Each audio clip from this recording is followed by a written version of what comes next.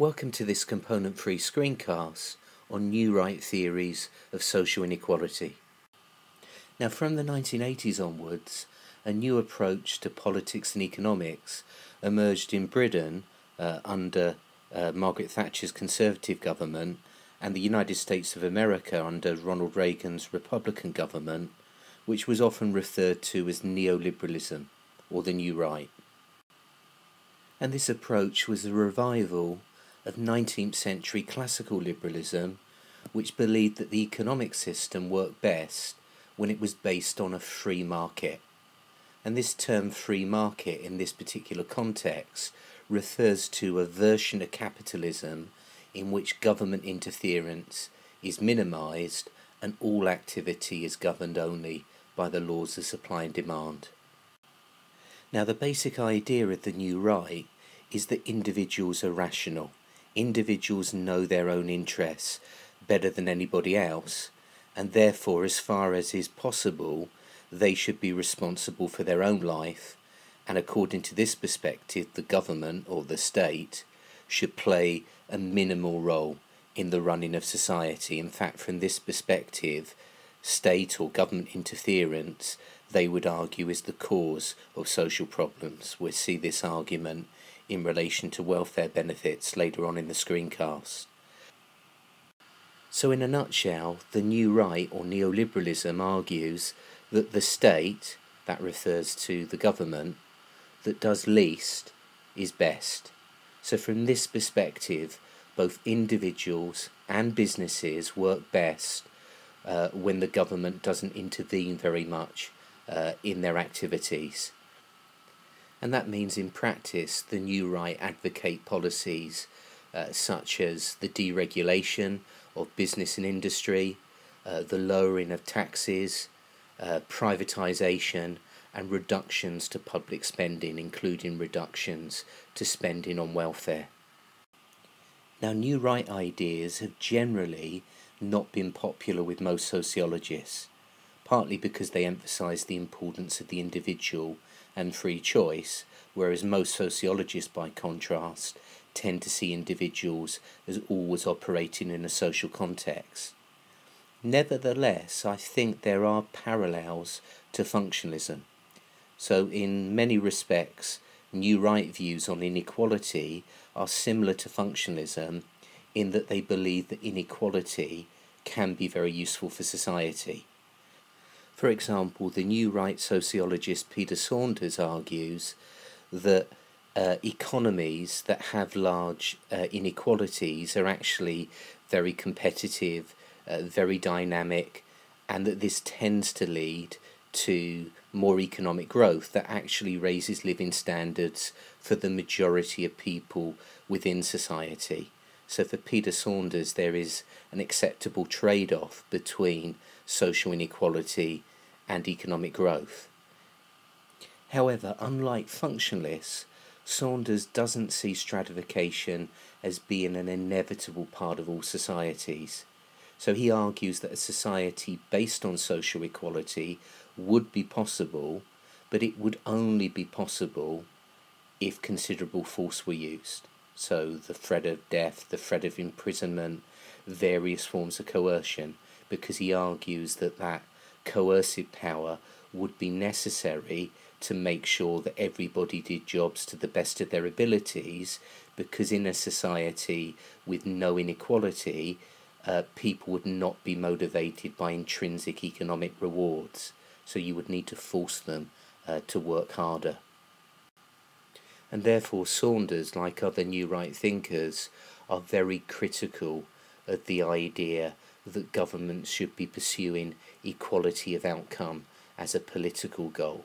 For New Right thinkers, this is actually the road to totalitarianism and undermining individual freedom or liberty.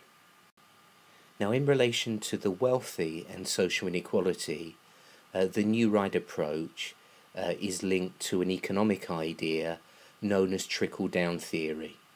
And the belief of this perspective is that if the wealthy pay less tax and are allowed to make more profit, the money that they spend will help to stimulate the economy, will allow them to create more jobs, and that eventually everybody will benefit. So from this perspective, in order to raise living standards for everybody, you've got to look after the rich. And this particular idea inspired Margaret Thatcher's Conservative governments to slash the top rate of income tax from 83% to 60% in 1979, and then to 40% by 1988. Now, in contrast to their attitudes towards the rich, the new right tend to take a much more punitive approach when explaining the plight of the poor. And this approach is sometimes referred to as underclass theory, and it's based on two ideas about the poorest sections of society, who are referred to as an underclass. So the first idea is this idea of cultural deprivation. So this is the idea that the poor have a deficient culture that acts as a barrier to success. And then linked to that, we have this idea of a cycle of deprivation, which suggests that the poor transmit poverty to their children, so to successive generations, through poor, inadequate socialization. The American sociologist Charles Murray is probably the theorist most associated with underclass theory. After a visit to Britain, he claimed that within the UK, a culture of welfare dependence had developed in a similar way to the United States of America. And he believed that certain types of people, whom he defined as an underclass, were simply unwilling to work because they'd become over-reliant and very dependent on state benefits to support themselves. And he argued that a vicious cycle exists within this dependency culture, that illegitimate children with no male role models, subsisting on welfare benefits and badly socialized by uneducated young single mothers, were actually creating generations of children just like themselves. And in his view, this was leading to an increase in crime and violence in society. So he claimed controversially that an entire class of people were becoming dependent on welfare benefits and excluded socially from job opportunities and political life.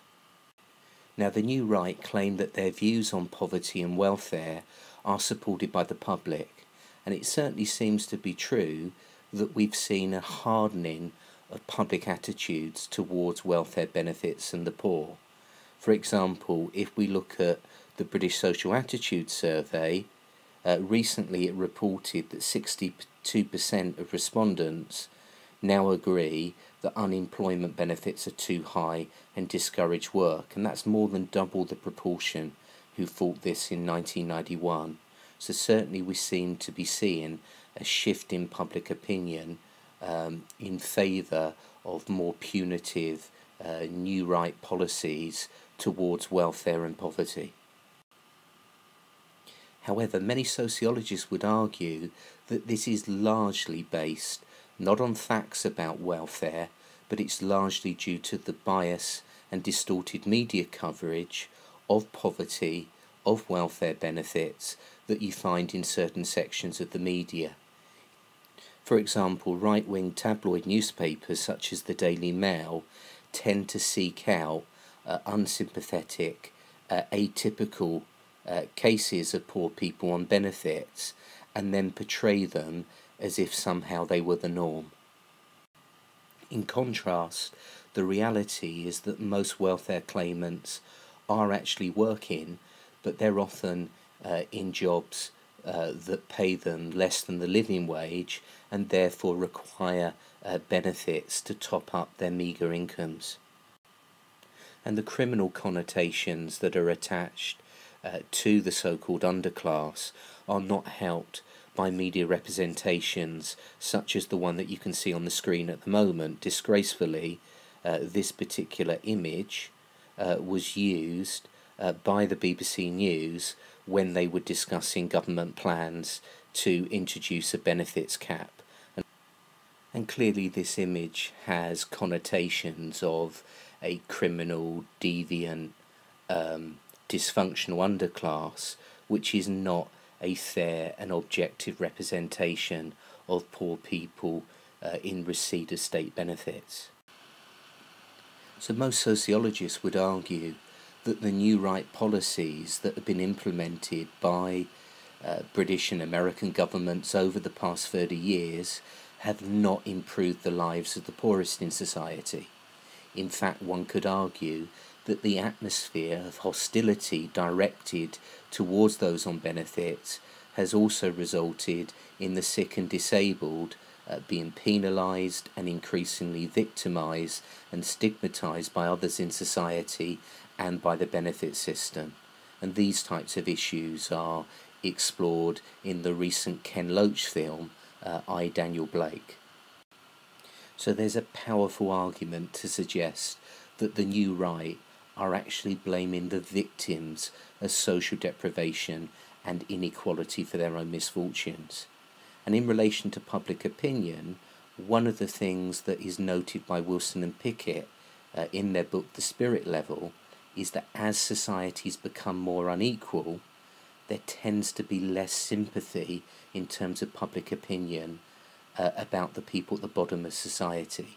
Instead, we tend to get harsher, more punitive discourses about the poor as inequality grows.